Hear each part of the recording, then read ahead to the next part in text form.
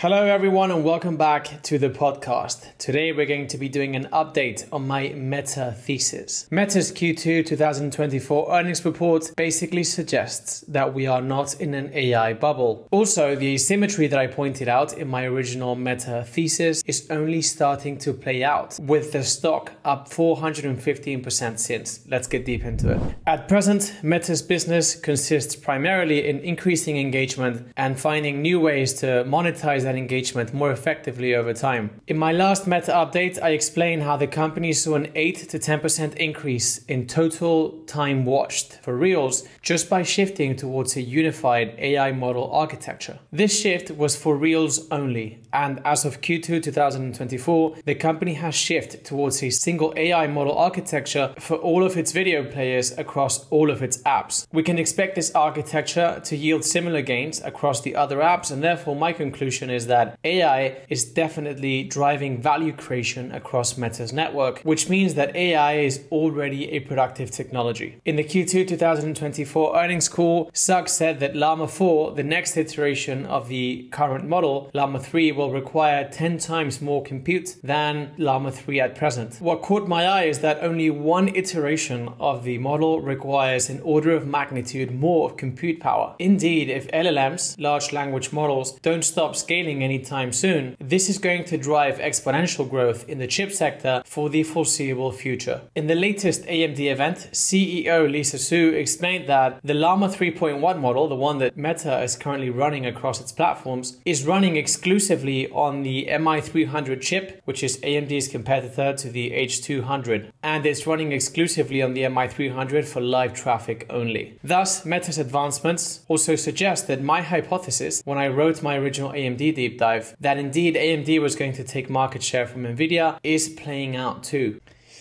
Hello everyone and welcome back to the podcast. Today we're going to be doing that they were betting the house on the metaverse. Meta was actually investing in the infrastructure required to create a highly fungible data center infrastructure. This setup allows them to capitalize on the highest ROI opportunities as they emerge by essentially enabling them to tweak the entire AI stack, from the hardware to the models to the end applications, in order to ultimately maximize the performance of the entire stack. An example of this is the aforementioned shift towards a single model architecture for videos. Indeed, this underlying mechanism is likely to have Meta unlocking more value from AI rather than less over time. And so the impression that I get when analyzing Meta's Q2 2024 earnings call is that AI is real. It's driving real business value, and the future that's not too far away implies AI delivering much more value than at present and requiring much more compute capacity than at the moment. In the Q2 earnings call, Zuck also mentioned that many of Meta's new AI-powered apps, or essentially AI apps, basically that's what they are built on Llama 3, and this has notable long-term implications. But before we get into that, check out what Zuck said about this during the Q2 2024 earnings call. So Llama is the foundation model that people can shape into all kind of different products. So whether it's Meta AI for ourselves, or the AI Studio, or the business agents, or like the assistant that's in the Ray-Ban glasses, like all these different things are basically products that have been built with Llama. And similarly, any developer out there is going to be able to take it and build a whole greater diversity of different things as well.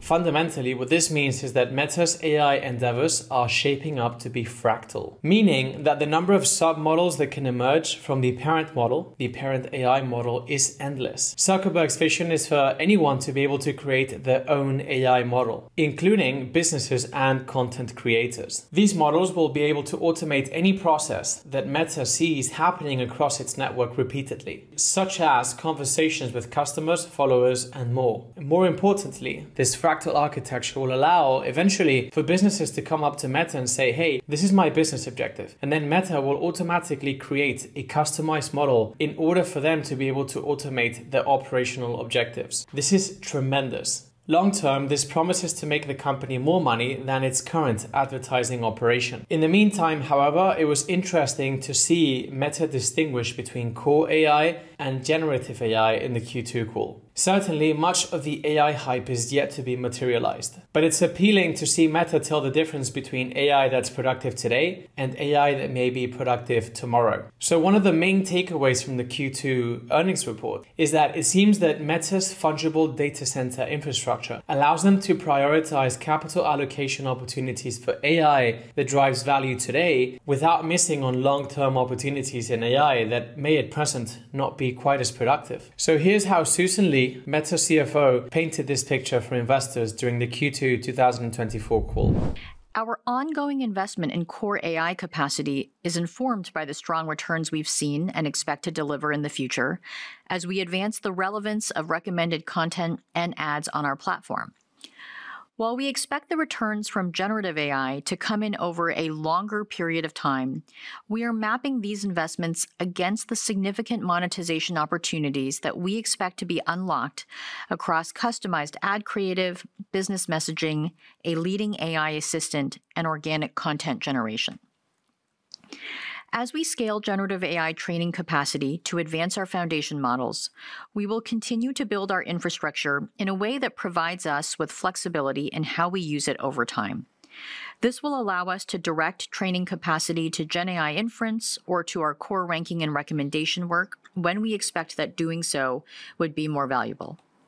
We will also continue our focus on improving the cost efficiency of our workloads over time. The market's concern about Meta outsourcing the Llama model is, in my view, another instance of the market not being great at understanding how value is generated in networks over the long term. In this particular case, the value is not in the models themselves, but in correctly applying them to the network in question, from which participants can then proceed to extract value, and Meta can capture a bit of that value too. In isolation, the model in question can do cool things, but it's of little value for you as a consumer of the platform, as a business or content creator, if you can't point it at a, say, 100,000 follower audience. Indeed, by open sourcing Llama and creating an ecosystem around it, Meta is increasing the odds of Llama being the best model out there. So to then maximize the value that can be unlocked by applying the model to their world-class network. Also interesting to see Threads reaching over 200 million monthly active users. And more importantly, how Meta is once again patiently waiting for the app to hit 1 billion monthly active users before actually monetizing it. The point that I'm trying to make is that Meta's playbook is another instance of economies of scale shared that I was referring to in my latest video about HIMS. This is indeed, as I have explained in the past, typical of world-class businesses today. So essentially, instead of monetizing right away, Meta is willing to share the fruits of its scale, essentially computing power, with its users until the app in question achieves a winner-takes-all kind of scenario. I've seen the market misunderstand the concept of economies of scale shared repeatedly, and especially when applied to networks of this sort, like for example, the Uber and Spotify cases. Here's what Zuck said about this in the Q2 2024 earnings call.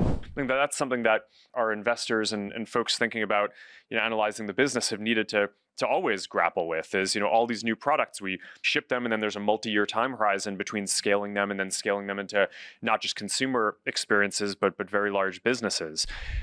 In all, Meta continues to strike me as a factory of asymmetric scenarios. Threads started off as an experiment, but now it's on course to be one of the major internet platforms. The AI data center investments they've been making over the past few years, while dampening the financials in the short term, have now given way to a fractal AI kind of setup, which could yield revenue in excess of the company's total revenue at present. Incidentally, talking about asymmetries, Reality Labs revenue was up 28% year over year, driven by quote-unquote primarily Quest headset sales. So it seems that this part of the business, Reality Labs, is gaining some traction and could actually evolve into a new computing platform in combination with the AI infrastructure. In Q2 2024, family of apps expenses came in at $19.4 billion, accounting for approximately 80% of all total expenses. When I wrote my original deep dive, somehow the market came to believe that Meta was betting the house on the metaverse. A brief investigation revealed that not only was this not true, but Meta was in fact investing most of its capital to supercharge its family of apps via the aforementioned development of its AI stack. This philosophy of investing most of the capital towards family of apps and by extension towards AI thus remains in place today. With the asymmetry that I point in my original deep deep dive, which you can see in the graph below now, only beginning to unfold. When I wrote the deep dive, I pointed out that we were at T8, and now I believe we are at T9. And I wouldn't be surprised as time goes on to see the company evolve to what's depicted on the graph now as T11 and T12, where Reality Labs does actually bear fruit of a new computing platform that together with the AI infrastructure yields something very special. What kept me from investing in this business in November 2022 is my concern that Meta may be Tobacco 2.0. At that time, I broadly began to distinguish between screen time that adds value to my life or screen time that actually detracts value from it. And in my experience, Meta's platforms are so addictive that sometimes they are in the wrong camp. Sometimes they really do detract value from your life. Since I formed this view, however, Zuckerberg has proven to be an extraordinary capital allocator. And dare I say, he's proven to be an excellent capital allocator once again. And in turn, Meta has proven to have the organizational ability to simply iterate faster than anyone else. Zuckerberg made special allusion to this in the Q2 2022 earnings call, and I actually included this quote in my original deep dive, but it's worth revisiting. Let's check it out. And culturally, we focus on moving and learning faster than everyone else. And I think that those are sustainable advantages.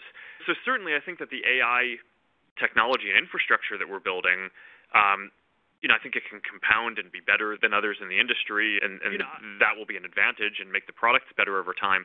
But I think at the end of the day, what that really comes down to is just I try to push the company to be one that learns faster and just keeps iterating and moving faster than we did in the past and than others in the industry do. And I think if we can do that well, then we'll continue to succeed.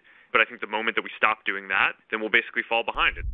Focusing on the end customer most and iterating fastest has paid off once again, as has been the case with the companies that I've covered that possess this quality, like Spotify, Netflix, Amazon, and now, in my opinion, HIMS. In November 2022, the market also thought that TikTok was going to kill Meta. And many smart people were convinced of this. This case also serves as additional validation for the mental model that I teach in my Tech Stock Goldmine course. And this mental framework is also behind my successful Palantir and Spotify picks. Palantir is up 6x, Spotify is up 5x.